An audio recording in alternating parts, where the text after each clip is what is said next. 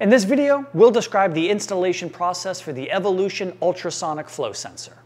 These sensors can be used on copper, iron, PVC, resin, and stainless steel piping, and they clamp onto the piping and sense the flow without cutting pipes or system shutdowns. It's important to make note of the material and size of the piping before installing the sensors. Evolution offers two different flow sensor types depending on the pipe size. For pipe sizes from 1/4 inch through 2 inch, use the Keyence FDQ flow sensor.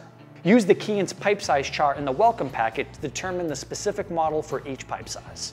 The FDQ flow sensor options includes Keyence FDQ flow sensor controller, Keyence FDQ flow sensor clamp-on bracket.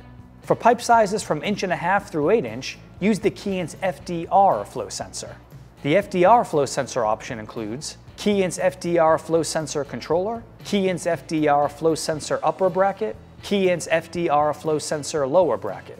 Each sensor also includes a green sensor module, which sends the signal to the Evolution dashboard and all the necessary cables. Installation instructions and other supporting documents are included to help you along. Now, let's mount the flow sensors to the piping. The only tools you'll need are a Phillips head screwdriver, the pipe measurement kit that was included in the welcome pack, and perhaps a measuring tape to check mounting clearances. First, we'll need to find the best possible location. There are a few factors to consider when installing to get the most accurate readings. The flow sensors connect to the sensor module with a 10-foot or 30-foot cable. The sensor module requires constant power from a standard 110-volt AC electrical outlet. Each sensor module has a 4-foot power cord, so plan accordingly or arrange for power to be installed at the preferred location. Find a section of straight piping that's clean with no insulation, rust, or seams. If there's insulation on the piping, remove it by cutting a section away that's slightly larger than the sensor unit.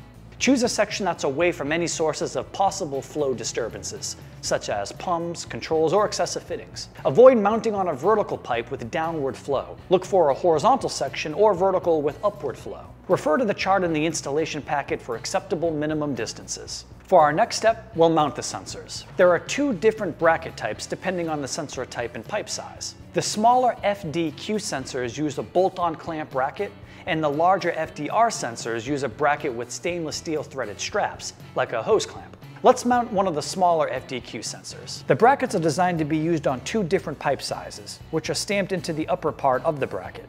For example, this bracket is used for 1 inch and 1.25 inch piping. Just line up the arrow on the bottom half of the bracket with the corresponding arrow on the top half of the bracket. If the arrow points to the incorrect pipe size, just flip the bottom bracket over to match the arrows to the correct size. The controller mounting ring slides out of the way to expose the 4 bracket mounting screws.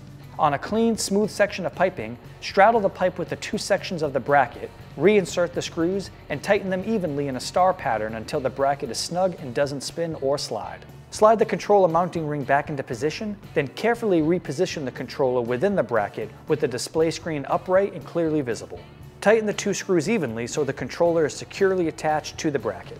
A good, firm installation will ensure a strong sensor signal and accurate readings. Insert the black 4-pin connector on the black cable into the controller, and then thread the locking ring until it's snug. Now, let's mount one of the larger FDR brackets to a section of piping.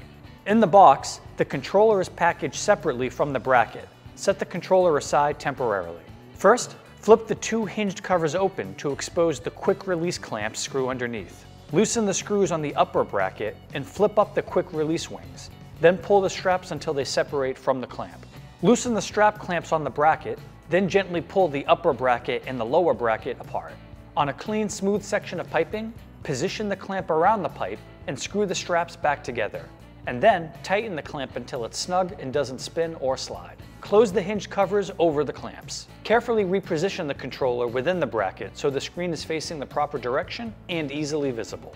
Tighten the 2 Phillips head screws so the controller is securely and evenly attached to the bracket. The FDR flow sensor includes a short, black 3-pin cable that connects to the sensor on the back of the bracket to the port with the red ring on the controller.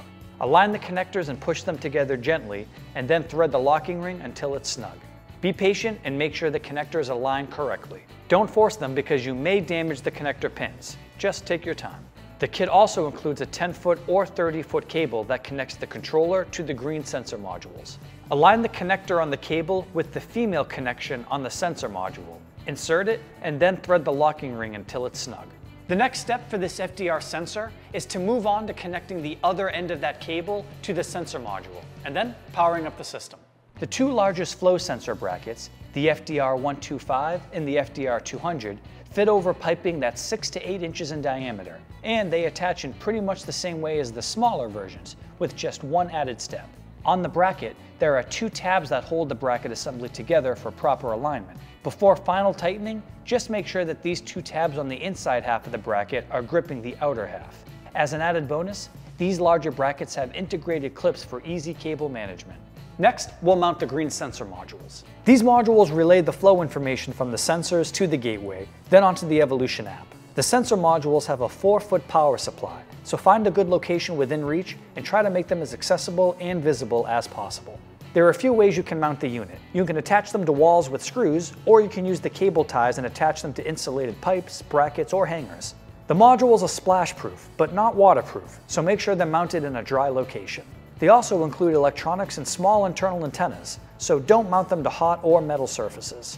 The cable from the flow sensor has connector fittings that have notches that only allow the fittings to go together one way. Just rotate the connectors until they match up, insert, then spin the locking ring until it locks into place. Now that our sensors are mounted, let's power up the modules and connect them to the gateway.